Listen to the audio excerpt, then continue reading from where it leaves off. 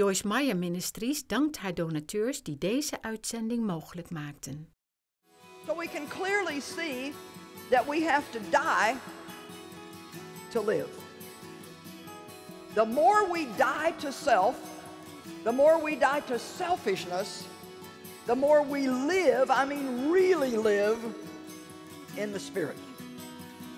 Which part of you are you going to keep happy?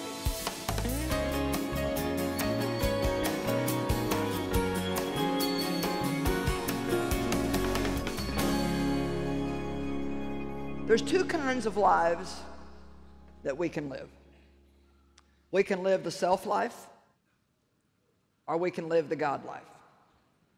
If we live a self-directed, self-motivated, self-centered, self-willed life, we are just going to be miserable. And many of you that are unhappy now, not only here in this room, but people watching by TV, you're unhappy. You may even be saying to God, I don't know why I've lost my joy, but most of the time, the joy that we've lost is not because of the problems we have. It's because we're full of ourselves. Even sometimes we're just trying to solve our problems ourselves, and it makes us miserable. What we need to do is learn how to live the God life. We need to learn how to come into harmony and unity and oneness with God. We need to learn to want what God wants, to think what He thinks, to feel the compassion that He feels for hurting people, to feel the mercy that God feels for people that are lost, and not just do the fleshly thing of judging them and criticizing them and condemning them. We need to learn to say what God says, act the way He wants us to act, and hopefully and prayerfully we can someday say, truly, I and my Father are one, as Jesus said that. Now, legally we are one with God. He's in us, we're in Him. When Jesus came to live in us, He brought a seed of everything that God is. The Bible calls Jesus the seed, and He is the seed of God. I love 1 John 3:9. I use it very often when I have an opportunity to do altar calls, or I even use it when I talk to people about salvation on TV. But I'd like to just take the time to share this with you for a moment, because I think that it will help you to see what I'm talking about. There's a wonderful thing that happens inside your spirit when you receive Christ as your Savior. You may feel something, you may not feel anything, but we tell people all your sins are washed away, but it's even much more than that. You become a new creature. God puts His Spirit in you, and He gives you a new heart. Ezekiel 11 says that He takes the stony, hard heart out of us and puts in us a heart of flesh that's sensitive and responsive to the touch of God. God literally gives us new desires and a new want to. The problem is, though, is that we still have a flesh. And the flesh is your body and the part of your soul that you've not turned over to God. And so the flesh still has and always will have fleshly desires. So now we have a war going on. God's pulling for one thing. We've got these new desires in us. We can understand what the Apostle Paul meant when he said, what is my problem? The thing I want to do, I don't do. The thing I don't want to do, I'm always doing. And we get it. It's like, yeah, I plan to be good. I get up and I just act ridiculous all day. I don't understand, God, what is my problem? So it's very important for you to take the time to learn with me tonight a little more about your makeup. You are a spirit, you have a soul, you live in a body. You're a tripart being. Just like in the Old Testament tabernacle, there was an outer court, an inner court, and the most holy place. Well, the most holy place is our spirit. When you receive Christ, when you ask Him to forgive your sins, the Godhead comes to live in you. Father, Son, Holy Ghost come to live in you. That's what the Bible says. That's what I believe. Everybody say, God lives in me. Now, why He would want to pick this thing for a home, I don't know. But it's pretty obvious that He has to come and live in us and lead us and guide us and direct us from this new home that He has, because we simply would never make it one moment without Him. When He comes, He cleans everything up in our spirit. Listen to this. 1 John 3:9. No one born of God, no one born of God, deliberately, knowingly, and habitually practices sin. So I would just pretty much have to say, if I'm going to believe the Bible, that if you say that you're born again, but you deliberately, knowingly, and habitually practice sin, then you're not born again.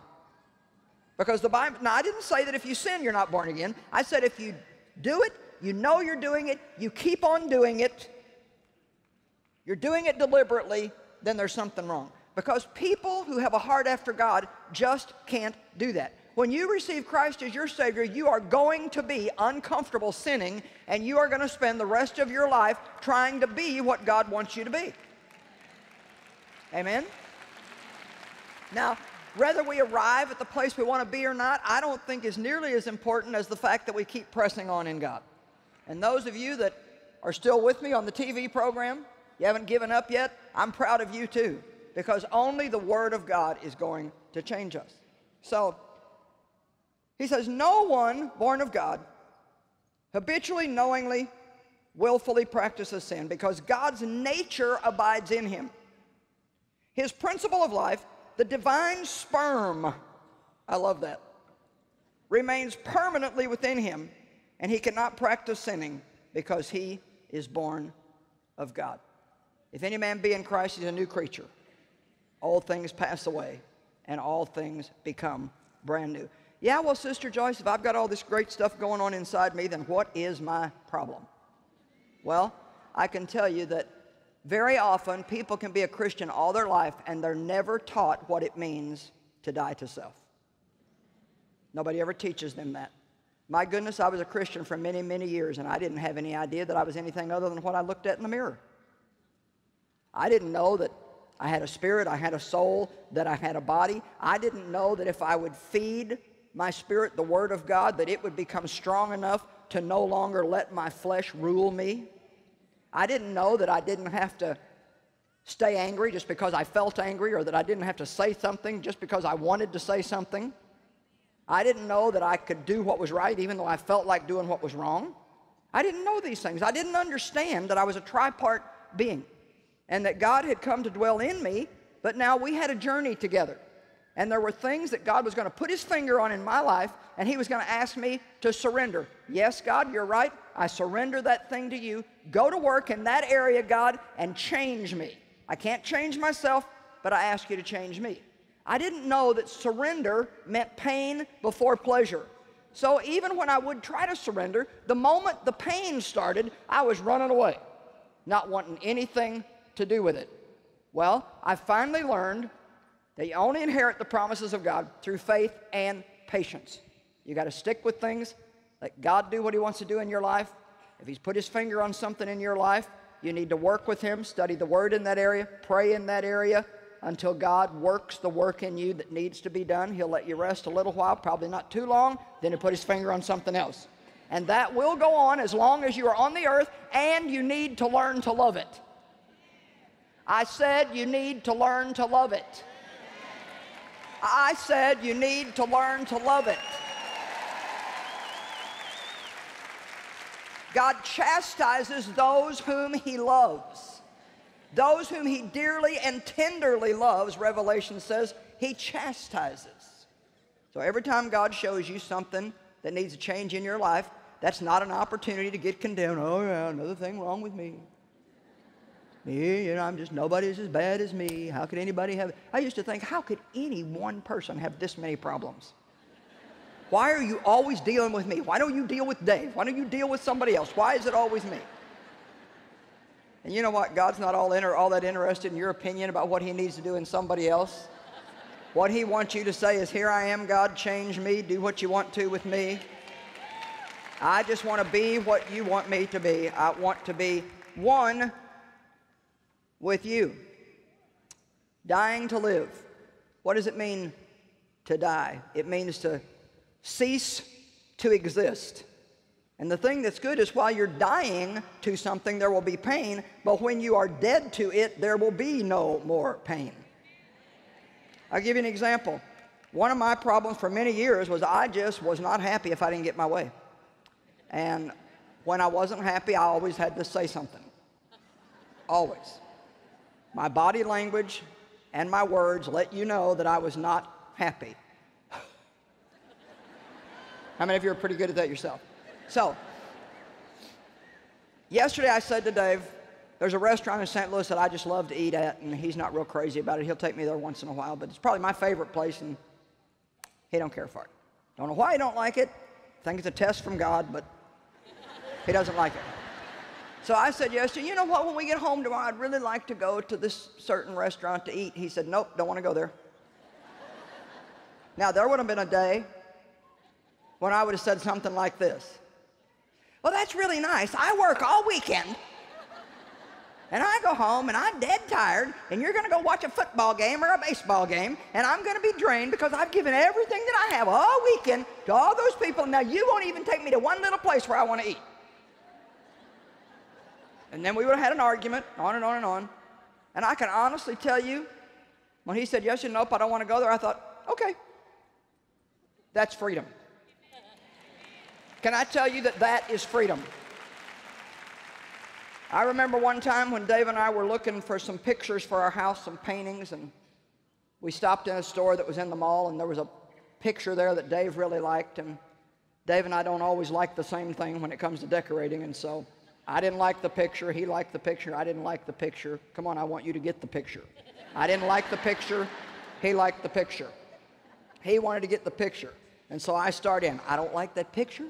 I don't want that picture in the house. We are not going to get that picture. I hate that picture. What's wrong with the picture? I don't like the picture.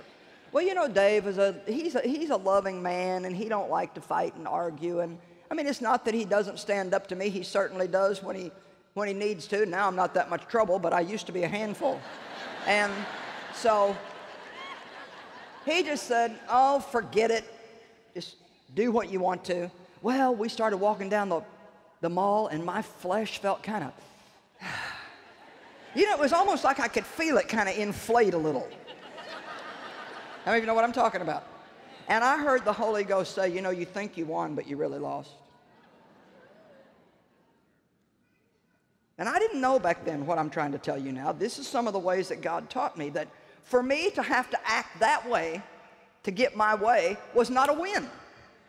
Or I could have said, you know what, I really don't like the picture, honey, and I'd really rather that, you know, we not get it. Can we just look for something that we both like? But no, I had to have an attitude. I had to shoot my mouth off. I had to have the body language to go with it, make the faces. And then I thought I won the argument because I wore him down. And God said, you didn't win. You lost. Can I tell you something? That anytime you get your way by acting ungodly, you have not won, you have lost. And not only that, one more time you have fed that problem in your flesh and kept it alive. Let me tell you how you kill the flesh. You stop feeding it. I could bring any plant up here, and we could not feed it for a period of time, and it would die. Weeds will die if you don't water them or feed them. And that's how we die to self. We just simply stop giving in to the ungodly desires in us that God has put his finger on. And here's the thing you have to understand. You can't change yourself. I could come to you and say, you talk too much, and you could try real hard not to talk so much, and it wouldn't do any good at all. But if God puts his finger on you and begins to tell you that you're talking too much, now if you'll cooperate with God, you're going to have the power to change, because what God orders, he also equips you to be able to do. Are you with me? And it's so important that we understand this whole thing about dying to self, because if we don't, we're just going to go around and around and around and around the same mountains. I mean, I was in church for years and years and years. I mean, maybe 15 years. I never heard anything like this. I just went to church and went home and stayed the same, argued with Dave all week, had temper tantrums, had fits, got mad at everybody, gossiped about the preacher, went back to church. Come on, you're laughing because you know exactly what I'm talking about. Didn't really want to go, couldn't wait till it got over. I mean, do we really think that that pleases God? All we're doing is putting in time, thinking we're going to get some kind of a check mark on our calendar in heaven, and God's just going, oh, give me a break.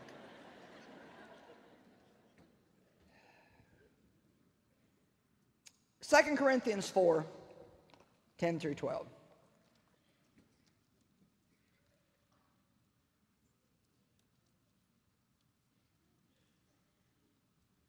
Father, help us tonight as we learn and grow together what it means to say no to self and yes to you.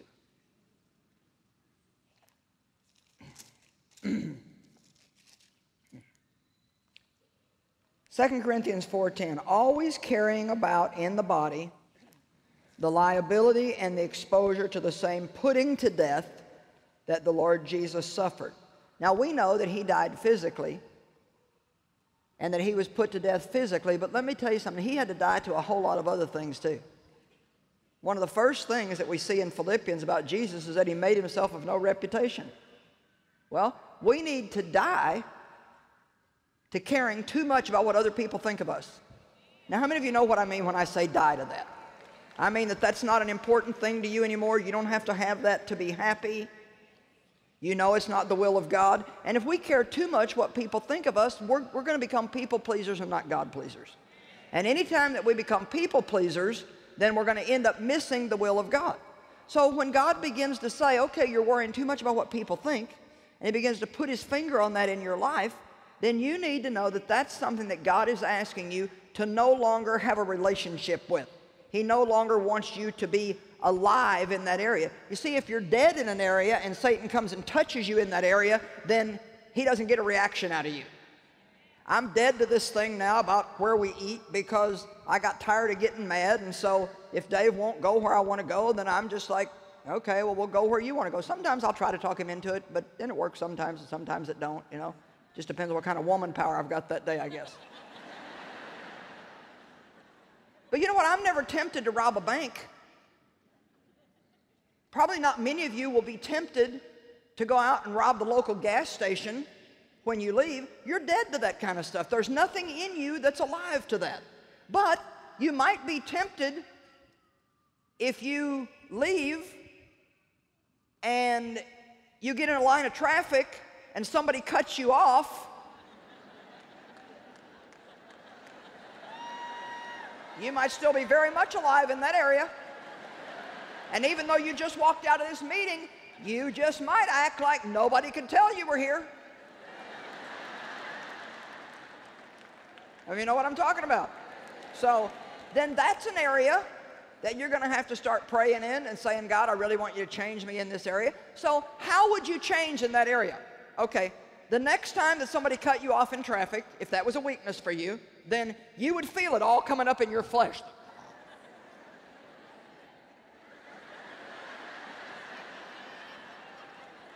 Help me, God, help me, help me, help me, help me, help me, help me, help me, help me. I've gotten to the point where I'm waiting for a parking place and somebody pulls in front of me and gets it. I am not giving them my peace, not 1 ounce of my joy. I'll just say, bless you. Bless you. I'm dead to that. Now, there's a lot of things I'm not dead to yet, but praise God, I'm not where I need to be, but I thank God I'm not where I used to be either. I'm growing, I'm changing, I'm on my way. Now, when you don't get your way, you're going to feel it in your flesh. And the only way that you can die to that thing is by not giving into it and not feeding it. And then every time that thing happens, it'll get easier and easier and easier to where that will no longer have a hold on you. How many of you have experienced this thing that I'm talking about in some area of your life and you now have victory in that area? Okay. How many of you still have several things to go? All right. So guess why God has you here tonight? Just to remind you, the more we live the God life, the happier we are. So verse 10, 2 Corinthians 4. Always carrying about in the body the liability and the exposure to the same putting to death that the Lord Jesus suffered, so that the resurrection life of Christ might be shown forth by and in our bodies. So we can clearly see that we have to die to live. The more we die to self, the more we die to selfishness, the more we live, I mean really live, in the Spirit. Which part of you are you going to keep happy? Are you going to keep your flesh happy? Keep giving it what it wants so it can puff up and feel smug while you're full of death inside? Are you going to do what you know God wants you to do from your heart, let your flesh have its little fit, get over it, and then have a joy and a peace in you that nobody can ever take away from you? Come on, give God praise. Now, Paul said, my determined purpose is to know him and the power of his resurrection that lifts me out from among the dead, even while I'm in the body. There was a man in Matthew 8:22 that Jesus said, follow me. And he said, well, Lord, let me first stick around here until my elderly father dies and I'll bury him. And Jesus said an odd thing to him. It sounded almost hard-hearted. He said, let the dead bury the dead. You follow me. Now, I don't think that was at all intended to say don't care about your parents, don't care about your relatives. I think that there's a much greater message there. You need to stop paying too much attention to dead things, things that aren't producing any life for you, and you need to learn how to do what I'm telling you to do and follow me. We let these things that have no life in them at all keep us from following Jesus, who is life. I am the way, the truth, and the life. No man comes to the Father but by me. Dead things include selfishness, jealousy, greed, discontentment, strife, fear, anger, worry, unforgiveness, bitterness, self-pity, lust, addictions, excessive debt, laziness, on and on and on and on. You might, for example, be going to a dead church. You may go there every week. You don't want to go. You wish you didn't have to go. Can't wait till the thing's over. You're watching your watch. You snooze a little, take a little nap. You don't have one idea what anybody said when you left, but you put your time in. Guess what? There's no reward for anything like that. None. Well, why do you go there? I don't know. It's just what I've always done. If I leave, Grandma will get mad. I don't know. If you're going to a dead place where you're not growing, you're not being challenged, you're not changing, then there's no life in it for you. You're wasting your time when you mess with dead things. How many dead things are you giving your time to? How many things do you have on your schedule that don't produce any life for you at all? How many dead-headed people are you hanging around with? Well, I got a reaction. Now, let me back up here and say there are a lot of wonderful churches. Wonderful churches. But I tell you, when you go where there's some life, how many of you know there's life in this room tonight? I mean, my goodness. I mean, I had no idea people could carry on like this in church. I mean, you guys are singing, you're shouting, you're laughing, you're clapping, you're excited. You want me to just keep going and keep going? I don't see people going.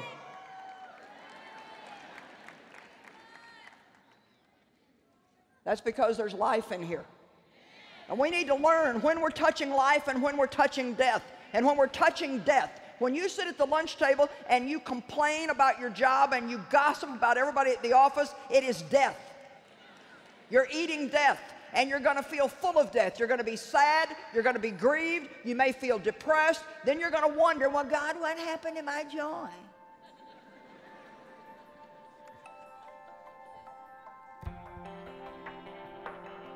Bury the dead things and go on with God. Get rid of all your dead attitudes.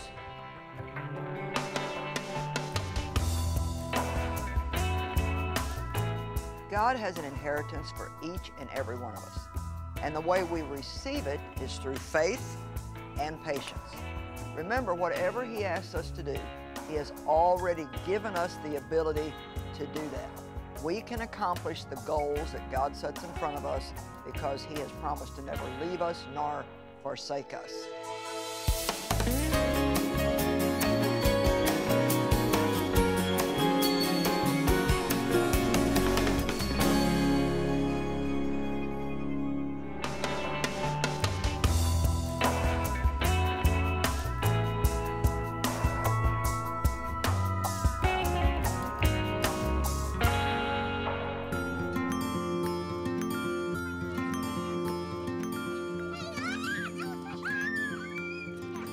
je kindertijd. Een tijd om te dansen in de zon en te zingen in de regen. Een tijd om uitbundig te lachen en onbekommerd op avontuur te gaan. En om je vervelende broertje te plagen. Kind zijn betekent leren, groeien, geloven en dromen.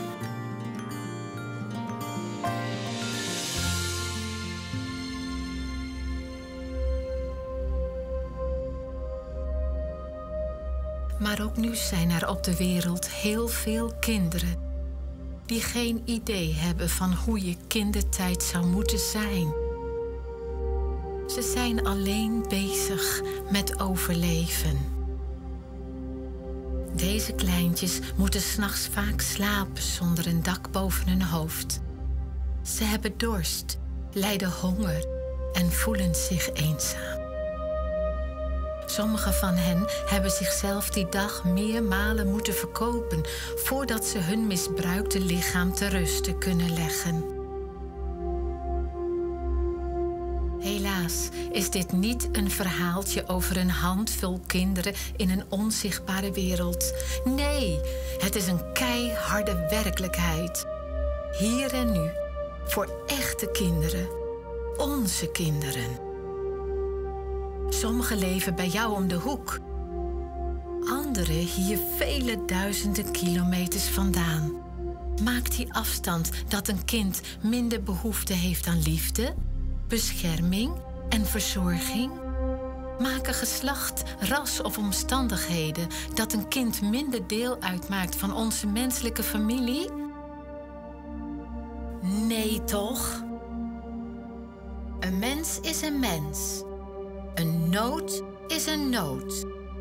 En een kind is een kind. Zo kostbaar in Gods ogen.